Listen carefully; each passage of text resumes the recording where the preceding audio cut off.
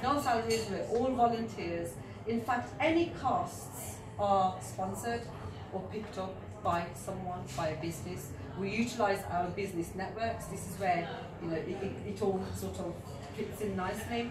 We've got somebody picking up the tab for everything, so that any donation that is made to us goes in its full 100% form to where it's intended. And we get a huge amount of support for that, and it's really, really worked well for us. So I'm just going to grab this. Okay, so the where is in Balochistan. The why are we doing this? We're doing this because we're actually really fortunate and really blessed to be on this side of the fence. Yeah. We could easily have been on the other side. We could be the recipients of charity, but we're blessed that we're able to do something to actually help other people. My colleague Sophie and I went to Pakistan in October. We went on a field trip because we've done all this work. Loads of money has come our way. We've spent it. We had a responsibility to go there and see that the work was done according to our standards, according to our satisfaction. Was the work even done at all? It's another country. There's a lot of corruption there. We were responsible. So we went there, and it was absolutely amazing. I mean, the work that's been done and the people and the things that they say, it absolutely, you know, it moved us beyond, you know, to tears. I mean, she was bawling all the way through. I had to be calming Sophie down most of the time. But if you think about it, you know, we're women. There's women there, and you know, they have the same hopes, same aspirations. They want their children to be healthy. They want the best for their families.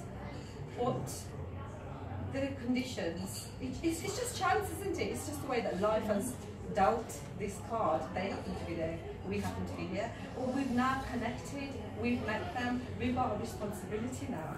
So after going to Pakistan, after seeing all of this with our own eyes, after meeting the beneficiaries, meeting the people, it's inspired me even more, it's inspired us even more. And we're so fortunate because what we do is we share everything that we do, we share it with our donors. In fact, I think we overshare it.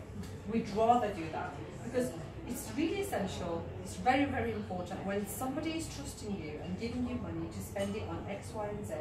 Number one, to do it, and number two, keep them updated, let them know, give them the feedback.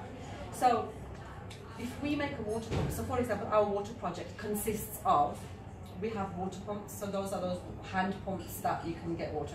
So we put them in the homes of orphans, widows, very, very poor people that just would not be able to afford a luxury like that. You know, because they were used to walking for miles and miles to fetch water. In fact, we went to one village and we spoke a different language. You didn't understand them, but it was the language of humanity. We understood each other in that way.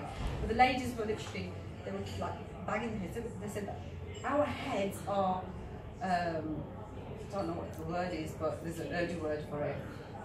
Which means that they're burst. Yeah, banging. Yeah, because we've been carrying water, and so imagine walking from here to Solihull to fetch. How many buckets can you carry? 2. If you've got your children with you, maybe 1 each child can carry as well. And then walking back, then you're going to think, how should I use that water now? Because I don't want to be making another trip. Often these days we're making that trip 3 or 4 times a day, and they said, who are you people that brought a water source right here to our doorstep? So just imagine the impact of that. How beautiful is that? Is there anything that can, you know, how can you even measure, the effect of that? You can tell I'm lost for words, because I always am lost for words.